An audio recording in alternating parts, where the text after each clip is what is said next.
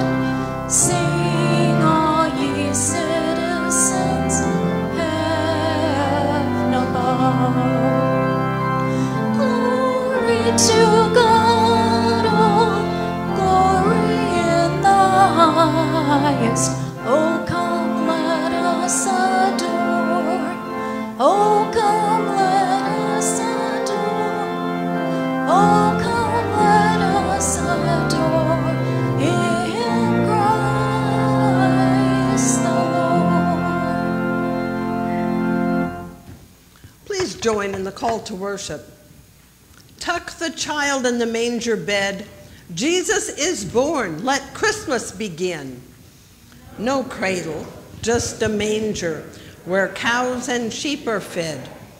No blanket, just the hay there, and no pillow for his head.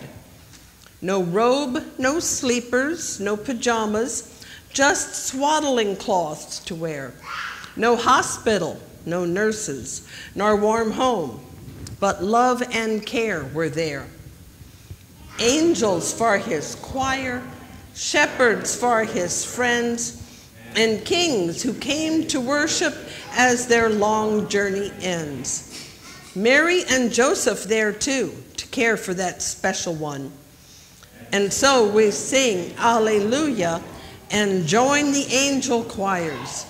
For Jesus was born in a manger on that first Christmas morn. Tuck the child in the manger bed. Jesus is born. Let Christmas begin.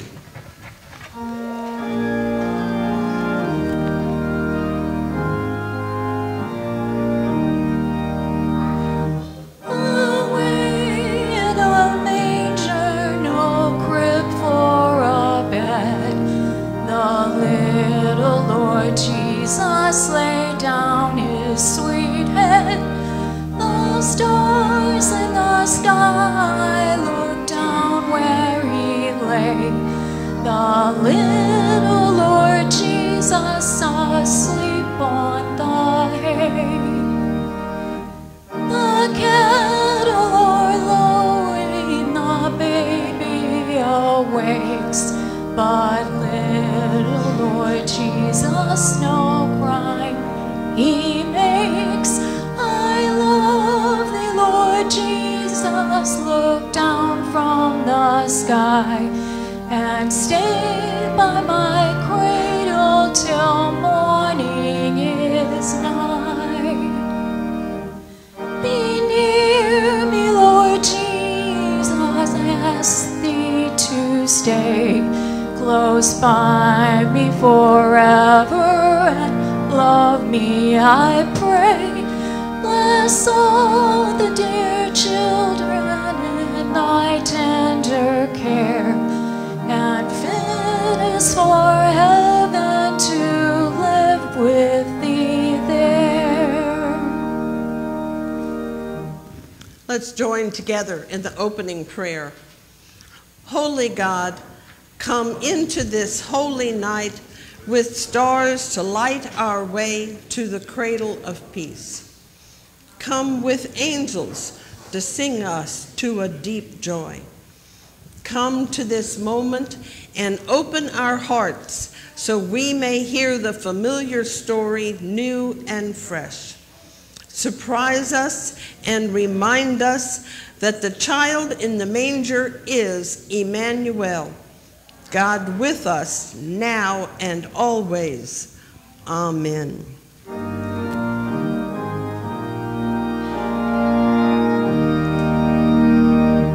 Angels we have heard on high, sweetly singing o'er the plains, and the mountains in reply, echoing their joyous strains.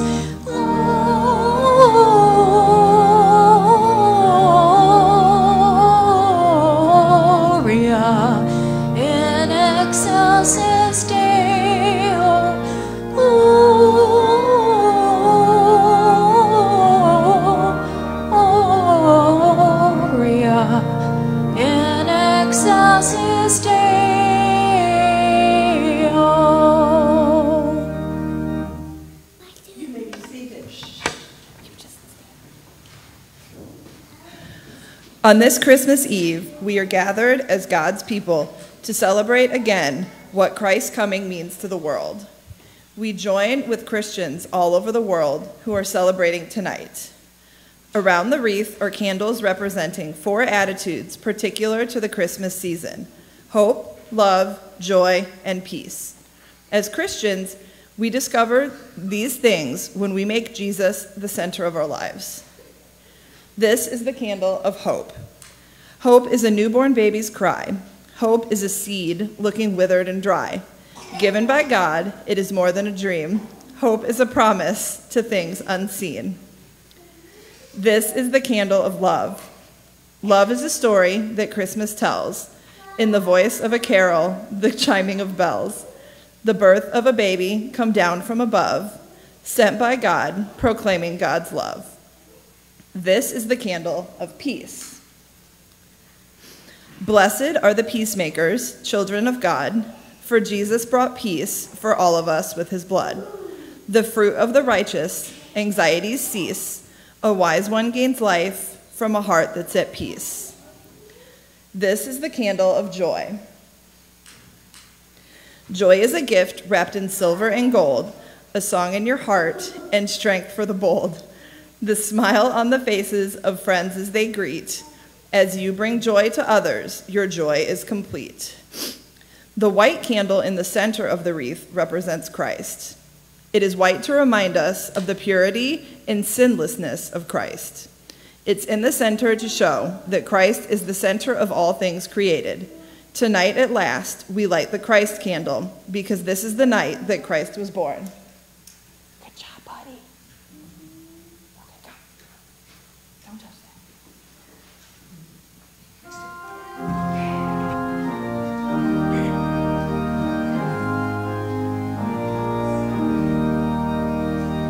Come surely, Lord Jesus, as dawn follows night, a candle for hope and for peace burning bright, a candle for love and for joy bright with light. One candle is lit for the Christ born this night.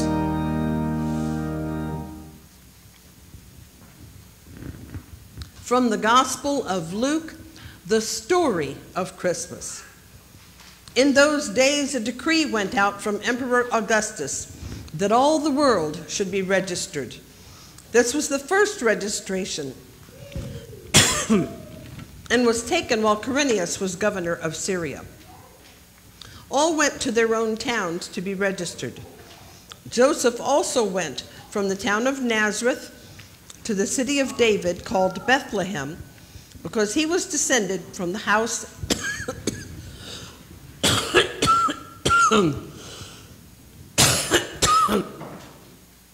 excuse me.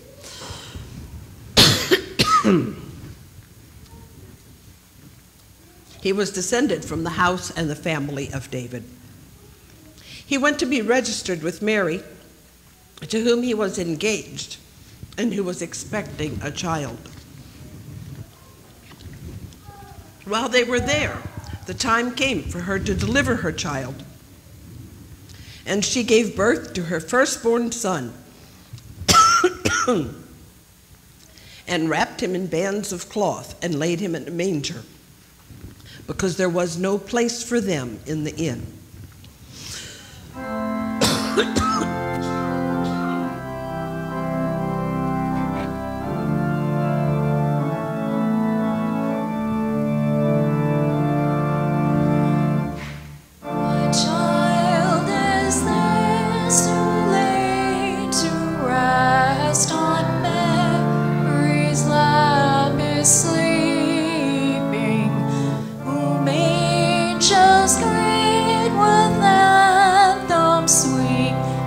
Shepherds watch are keeping. This is Christ, the King, whom shepherds guard and angels sing. Haste to bring him law, the babe, Son of Mary.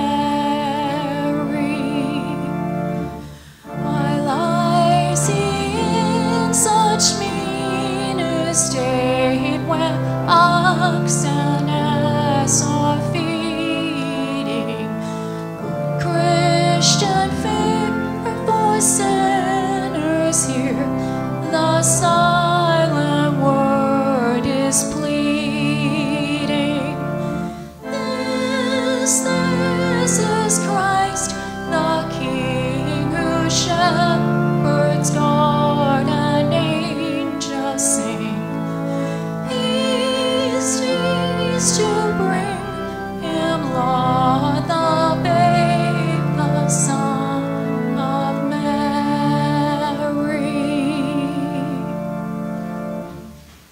In that region there were shepherds living in the fields, keeping watch over their flock by night. Then an angel of the Lord stood before them, and the glory of the Lord shone around them, and they were terrified. But the angel said to them, "Do not be afraid, for see, I am bringing you good news of great joy for all the people. To you is born this day in the city of David a Savior, who is the Messiah, the Lord. This will be a sign for you. You will find a child wrapped in bands of cloth and lying in a manger." And suddenly there was with the angel a multitude of the heavenly host, praising God and saying, "Glory to God in the highest heaven, and on earth peace among those whom God favors."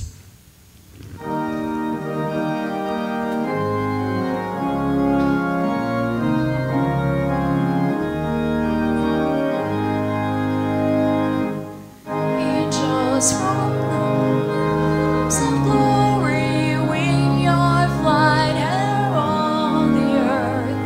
You sang creation's story, now proclaim Messiah's birth. Come and worship, worship Christ the newborn King. When the angels had left them and gone into heaven, the shepherds said to one another, "Let's go now to Bethlehem and see this thing that has taken place, which the Lord has made known to us." So they went with haste and found Mary and Joseph and the child lying in the manger. When they saw this, they made known what had been told to them about this child. And all who heard it were amazed at what the shepherds told them.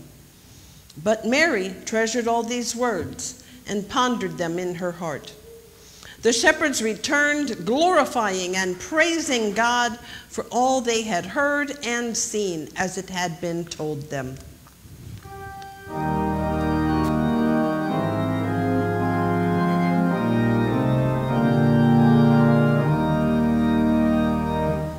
O little town of Bethlehem, still we see thee lie. Above thy deep and dreamless sleep, the silent stars go by. Yet in the dark street shineth the everlasting light. The hopes and fears of all the years are met in thee tonight. For Christ is born of Mary and gathered all above. While mortals sleep, the angels keep their watch of wandering love. O morning stars together proclaim the holy birth. Your voices raise to God in praise and peace to all on earth. I invite any children that would like to come up front. I know you usually sit on the steps, but this time you won't want to do that. You'll want to be out here on the floor so that you can see this candle. I'm also going to tell you that I think I blew it and brought too short a jar, and it's not actually going to work, but we'll see what happens. Because it's about candles. Candles are just a fascinating thing. What does a fire need? What causes a fire to burn? Wood. Like guns and like shooting things. Yeah? Or wood. Wood, she was on the right track. What? Smoke. Okay, fire needs Tinder. tinder. It needs fuel, right? It needs something to burn. In this case, it's the wick, which is string, and the wax. Mainly the wax is the fuel. And what else does it need? Yes. Air. It needs oxygen. Now, all around the candle, I've got blue water. It's just water. So we light the candles.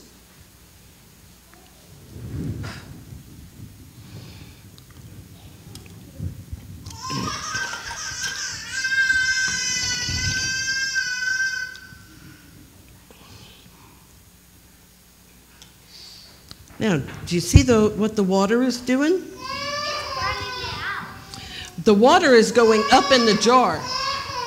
The water actually never touches the flame. The flame goes out because I've shut off all the oxygen, right? And it also changes the air pressure. So as it goes out, it drew the water up into the jar. It actually sucked it on up there. Okay. Now, we are lights too. Each one of you is a light, the light of God, a light to the people around you. What do you need for fuel? Water. Water, food. Food and water. Okay. And what about that oxygen, the air thing? We need that too, don't we? But when we're talking about how you are the light of God, there's also something else you need. Shelter. For our bodies to stay alive, that is true. What are you thinking? We need Jesus in our hearts. We need the love of the people around us. All of those things are what keeps our light going too. What were you going to say? God. We need God in order to keep up the light. All right. I thank you for coming up. And we'll talk more about light a little bit later when we get to the glow sticks.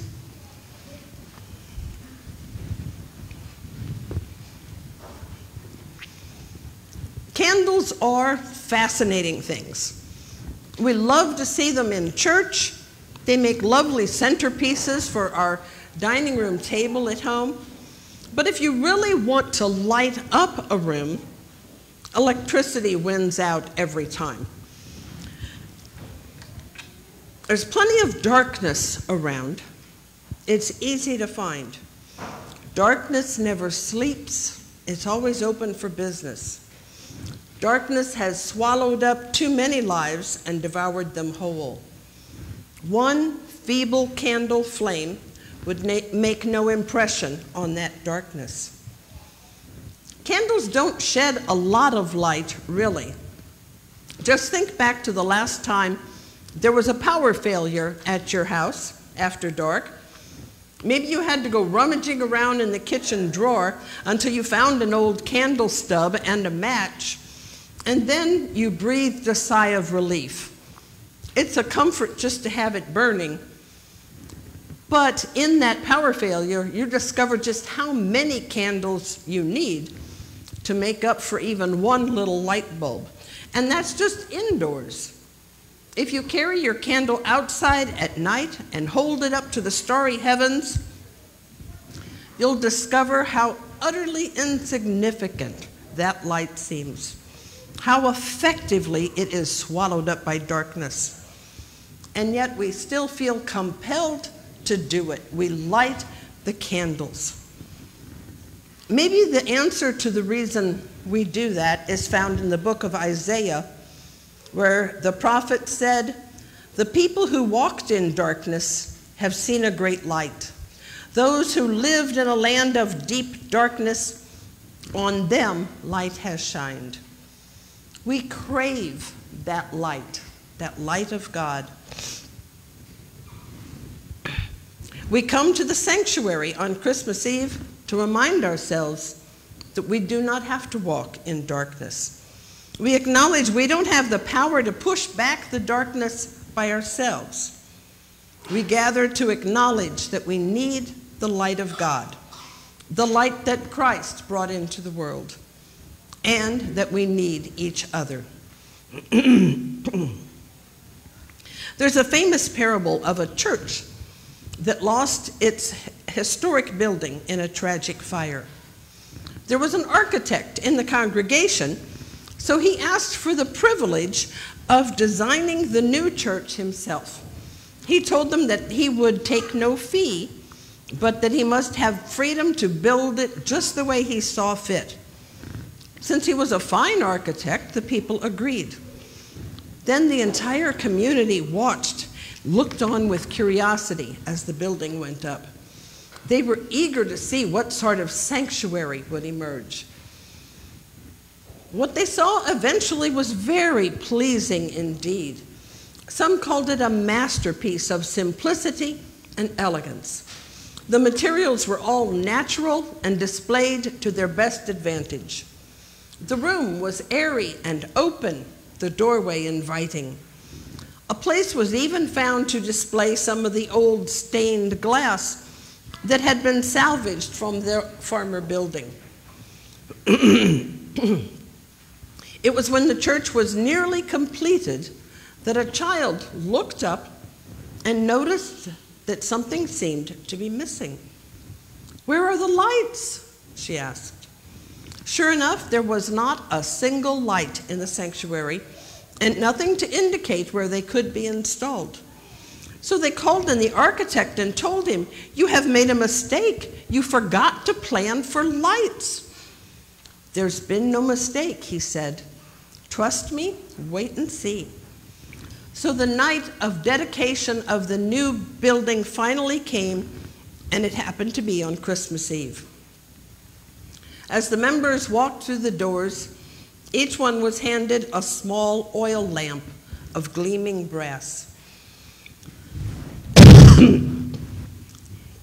The architect had especially designed those lamps to match the design of the building. As one worshiper after another walked into the sanctuary, the room was bathed in a beautiful glow of light, and shadows played upon the ceiling. "You are the light of the world," he told the people.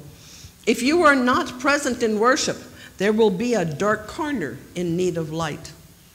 And when worship is ended, take your light home with you. Allow it to shine in your homes and in your lives as a reminder of Christ. A reminder to the presence of Christ, to whose glory the building is dedicated." So when the Christmas Eve service ended and the company of worshipers made their way home, lamps in hand, it was as if a river of light was flowing from the church. Those who lived in a land of deep darkness, on them light had shone. When we go home tonight, will we leave this place the same as when we entered? Or will we realize that the little town of Bethlehem, a light came to us through the events of that evening in the little town of Bethlehem? On us a light has shined, and the darkness never needs to win. That light brings us hope and love and joy to share. Joy to the world. Will you stand if you are able as we sing "Joy to the World"?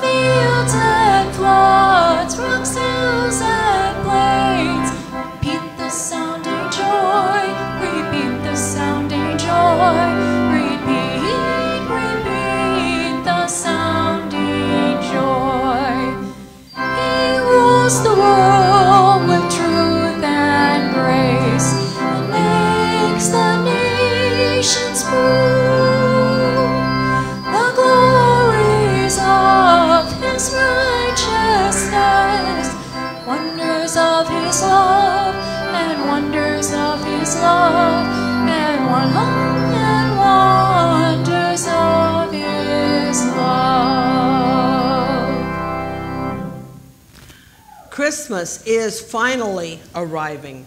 The light of the world has come to light our path. We're often dazzled by the lights, the glitter, the tinsel that the world has made of this Christmas season. We enjoy Christmas lights on our houses and in our homes.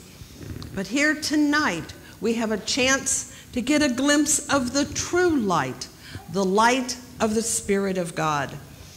Christ is born. Through the transforming birth of the baby in Bethlehem, the light of the world has come to light our path. So now you may get your candle, your glow stick, and crack it, and we'll see how much light we can get.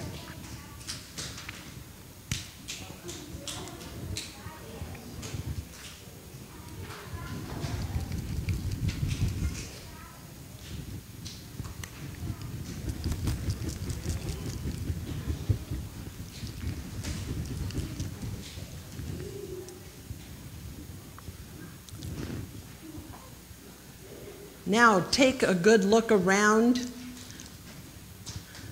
Look at one another.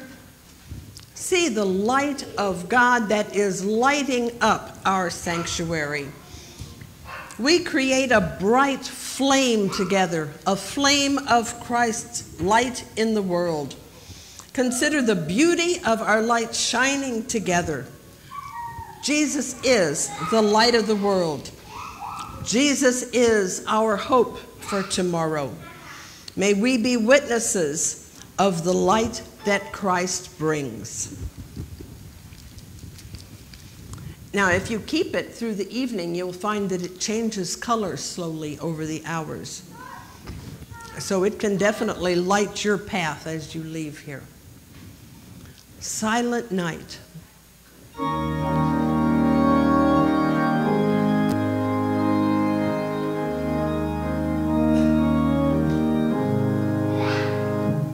Silent night, holy night, all is calm, all is bright, round yon virgin mother and child, holy infant so tender and mild, sleep in heavenly peace,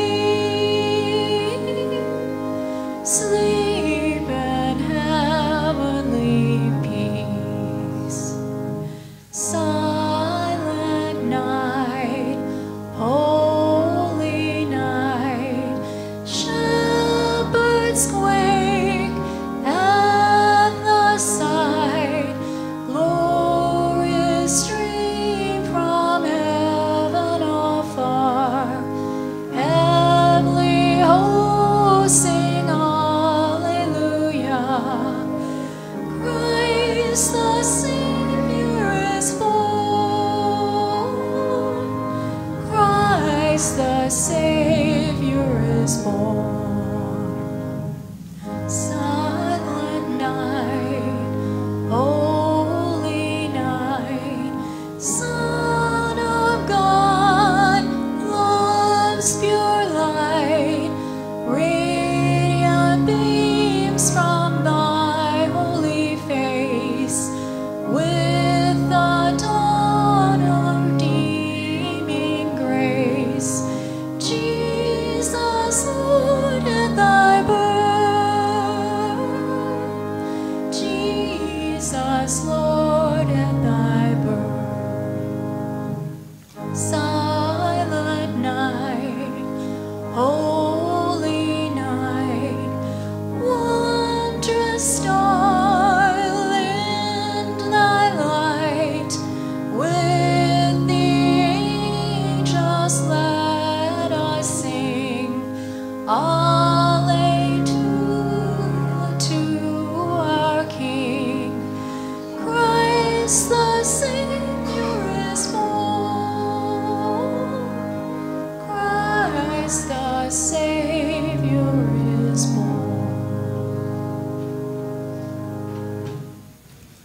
May the grace of God be on all of us on this Christmas Eve. May the blessings of Christ follow us home tonight. May we awaken tomorrow with that blessing in our hearts.